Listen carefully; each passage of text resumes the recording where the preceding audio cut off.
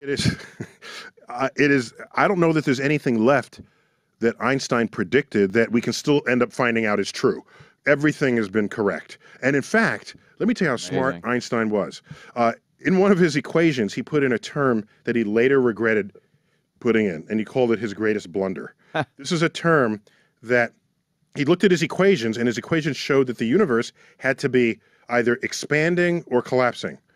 Right. Now, no one had any idea that the universe, which is everything, would be doing anything. Yeah, it's just there. It's just there, right? So he says, this can't be right. Let me put in this term. It's a legitimate mathematical term, but physically, what the hell are you doing, Albert? And he says, this term will help stabilize it from collapse.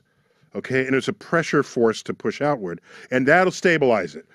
Later on, just a couple of years later, Hubble, the man after whom the telescope was named, Telescope the man, discovered that in fact the universe was expanding, and he didn't need the term because he could have predicted that the universe should either be expanding or contracting, but he didn't. He put in this term. He said it's his biggest blunder. Now, you know what Einstein's actual biggest blunder is? Saying that that was his biggest blunder. Yeah. Because in fact, in 1998, we discovered a pressure in the universe pressing against gravity that is exactly the term that he put in. It wound up being what he said. His not biggest a blunder at all. is thinking he made a blunder. Uh-huh. That's how smart he is. That's badass smart.